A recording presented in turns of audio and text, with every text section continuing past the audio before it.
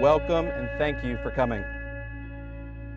You were invited today because you are loved and cared for by this couple. And you are not just attenders today, but also witnesses. Witnesses of the covenant that they are making before God and each other.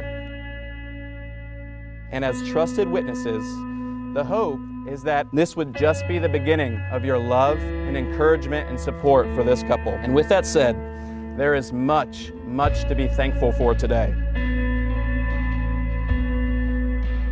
Those that trust in Christ and live to Him have great reason and expectation to be hopeful in His provision. You have precious promises in Christ that you can apply to your marriage when it is submitted to Him and His care. Believe them and hope in them.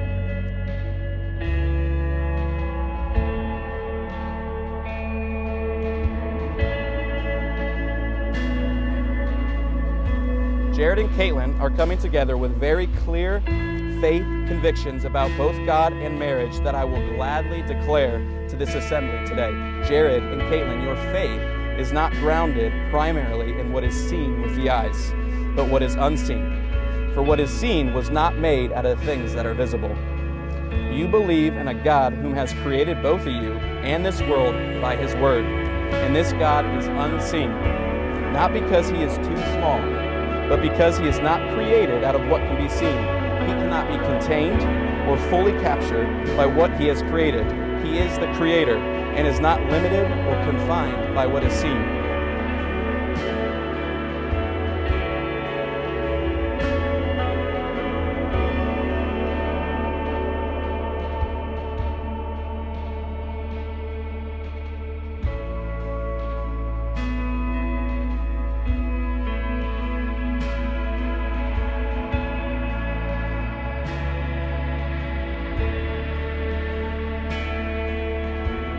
You believe that marriage, the union between one man and one woman, is a mystery only revealed through Christ.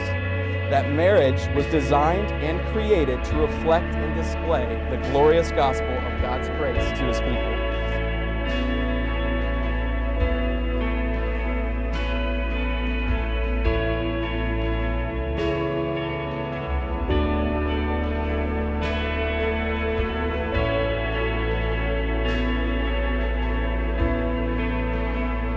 When we become one in Christ, He will lead us, provide for us, and never, ever forsake us. And your marriage is a picture, a story to display this to the world of God's covenant with His people.